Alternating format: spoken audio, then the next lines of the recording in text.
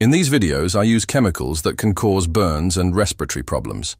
If you are to replicate any of the experiments or procedures shown in my videos, please do so in a fume hood or outside, and please wear suitable gloves when handling acids. Hello everyone.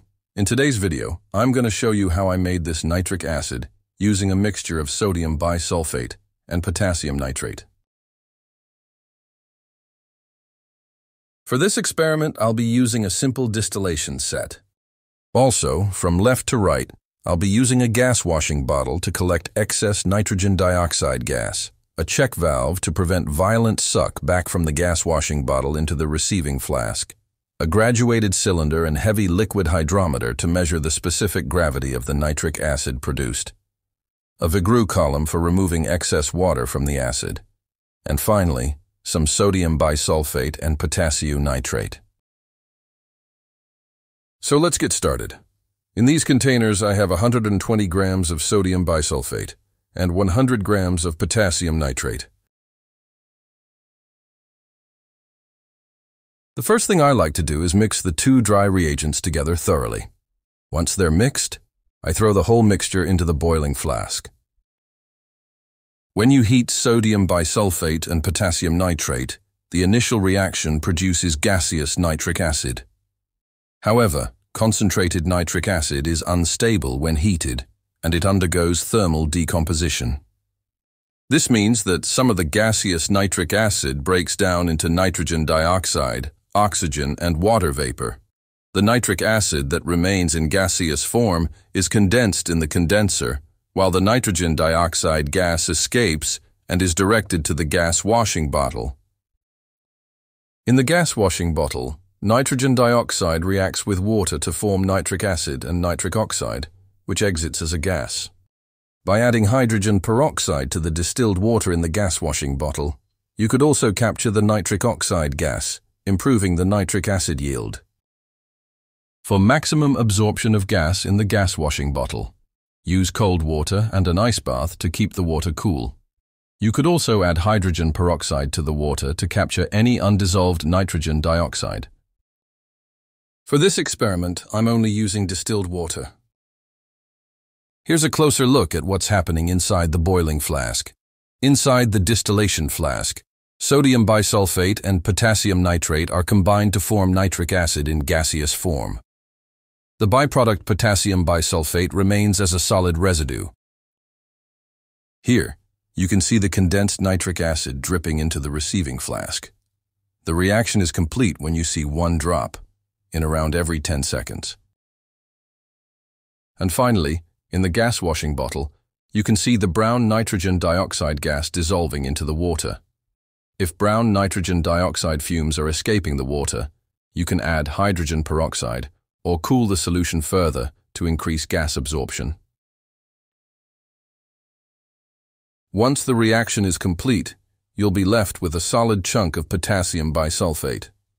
This is soluble in hot water and will take a few rinses to remove from the flask. Be sure to allow it to cool for a while before adding the water to prevent the flask from breaking. I've done this reaction 4 times, and in total, it's taken around 3 hours. Let's take a look at the acids I've collected and test their specific gravities. Here is the acid from the receiving flask. You will notice it is very orange in color. This means it contains dissolved nitrogen dioxide.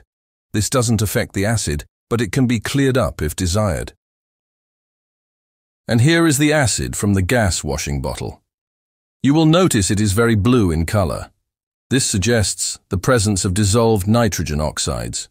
When nitrogen dioxide dissolves in water, it primarily forms nitric acid, but it can also produce some nitrous acid. If the system is oxygen poor, more nitric oxide might be present. Dissolved nitric oxide can react with water to form blue nitrocell complexes, giving a blue tint to the solution. Over the 4 runs, I have managed to collect 100 milliliters of nitric acid, meaning each distillation yielded around 25 milliliters of nitric acid. The specific gravity of this acid is measuring at 1.48. When checked on the chart, you'll notice this acid is around 75%.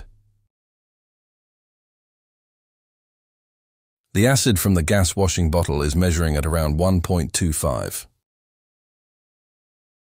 If we check this one on the chart, it says it is around 45%, which is quite a good yield. I've now combined both solutions and placed them back onto the hot plate. I've added the Vigru column, and I'm going to remove some of the water.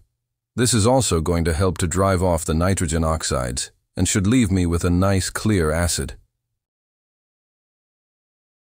After not too long at all of the unwanted nitrogen oxides have been driven off and water is rapidly boiling off and condensing.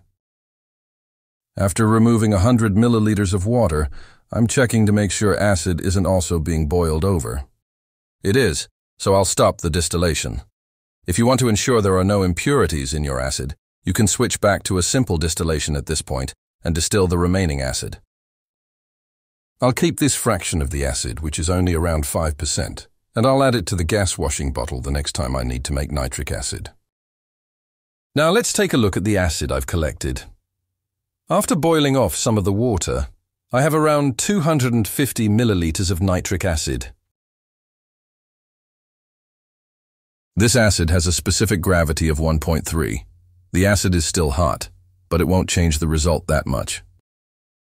Looking again at the chart, it shows that the acid is around 55%.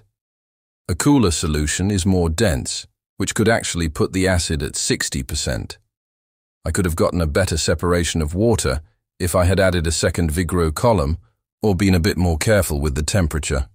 This acid, though, is good enough for what I'll be using it for.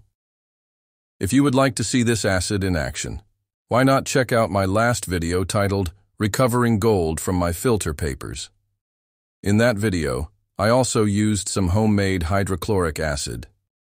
But out of curiosity, was making the acid myself cheaper than buying it. Let's do some math. I used 480 grams of sodium bisulfate. This worked out at £3.20. I also used 400 grams of potassium nitrate at a cost of £3.60. This gives a total cost of £6.80 for 250 milliliters.